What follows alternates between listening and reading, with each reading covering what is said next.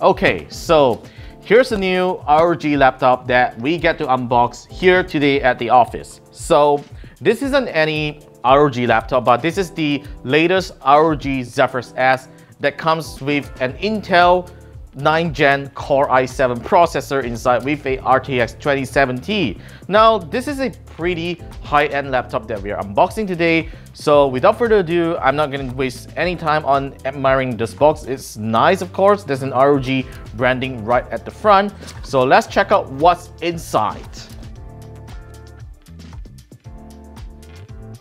First thing that we see inside the box is a backpack. An ROG backpack, and this is a brand new laptop that we are unboxing. Mind you, it's a brand new one. It's not being opened by anyone because look at this thing. It is sealed.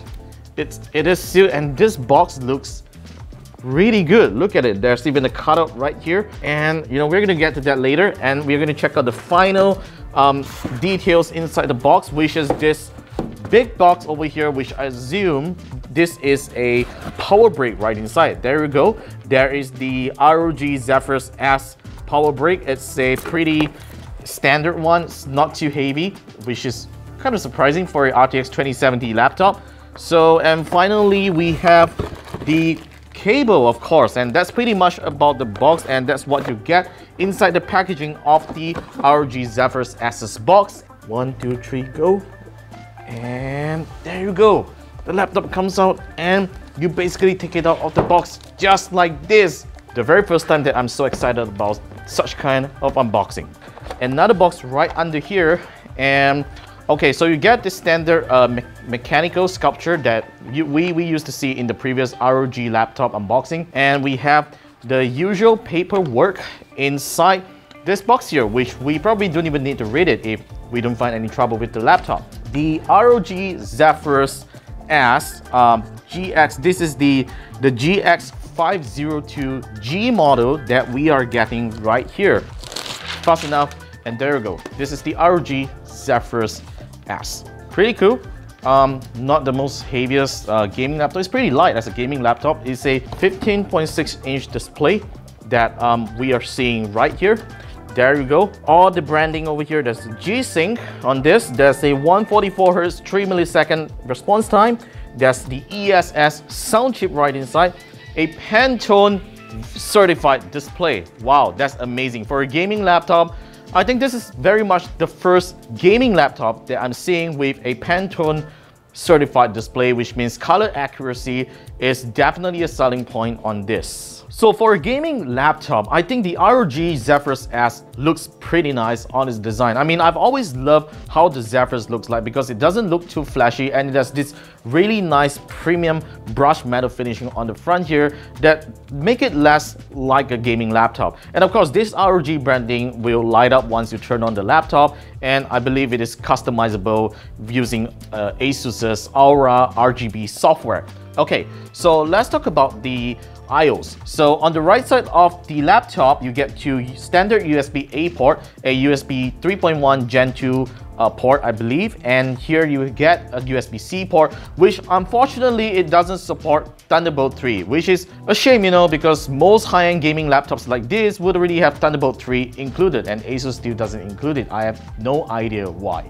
So on the left here, so you get the standard DC port for charging, and that's a RJ45 gigabit LAN, HDMI, standard USB-A port again, and separate ports for audio and microphone. One thing is missing, there's no SD card.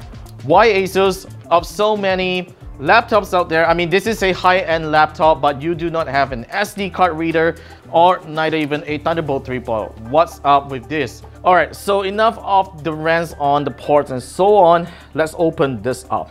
Look at this screen. It's just a beautiful display. It hasn't turned on yet, of course, but looking at the bezels itself, it's actually pretty slim. There's of course a thick bezel around here, which I kind of find it a little unnecessary.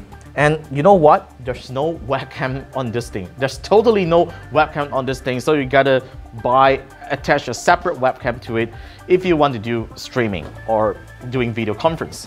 And this is the keyboard. Looks pretty similar across other ROG Zephyrus laptops. feels pretty nice to type on. So as I lift up the screen, there is actually an open slot over here that actually improves the air intake. So once it takes in air from these two vents over here, it will ventilate heat out of the 4 ventilation ports. So here we go, this is the first ventilation shaft, and there's 2 more on the back and the other one on the right. So there's total of 4 ventilation shafts that it can ventilate heat out of this laptop. So cooling on this, I'm expecting this to perform pretty well for a ROG Zephyrus laptop. The trackpad here, not too surprising, it's not the largest trackpad that we have seen, but over the past a couple of months that I've been checking out a couple of Zephyrus ROG laptops, their trackpad has been pretty good. They are using Windows Precision drivers, so they don't screw up any of your operations on Windows itself. And we are going to press the power on button. There you go, it's turned on. Expect a zing sound. Is it going to happen? There you go, it's turned on. I spent around 10 minutes playing with this thing after setting up all the prerequisites on Windows 10, and I have to say that my first impressions on this is pretty good, even though ASUS didn't include things like Thunderbolt 3 or an SD card reader on this thing, which I think they should have been doing so.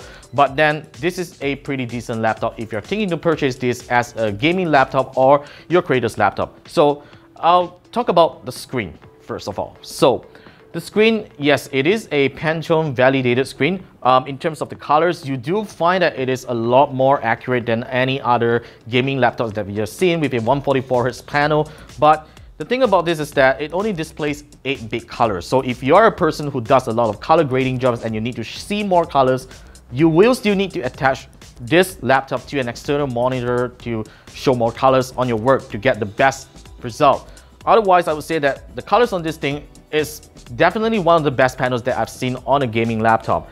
Alright, so the next thing that I really like is the keyboard. So I briefly mentioned about it, but after playing for a while, I do realize that ASUS has actually done a great job on the keyboard layout. Starting with the function keys on the top. So from F1 to F12, you do find that it is separated into 3 different rows so that you won't accidentally touch them if you want to access these function keys, and it's great. And there are 2 function buttons over here. One is on the left side and the other one is on the right. Especially I find the right side function, the dedicated function key here, pretty convenient to touch, and it's a good thing. So you get your standard volume controls on the top. Even there's a microphone mute button right here, and this one gets you into ASUS's Armory Crate software, and you do get this signature space bar right here, which looks pretty nice.